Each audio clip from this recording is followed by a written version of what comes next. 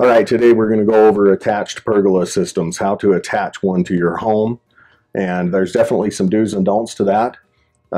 One of the common questions that we get is, can we attach our pergola system to the overhang or the fascia of our roof system? This is the fascia, and it's typically a 2x6 or a 2x4 board that's nailed to the tails of the trusses. This is not a good location to attach a pergola system to.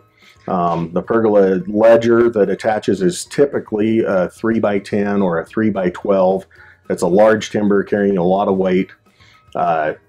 Attaching to a 2x6 that's nailed to trusses is not a good structural location.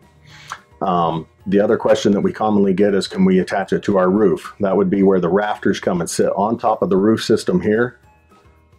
You would have to flash around the roof and redo some of your shingles in order to do that.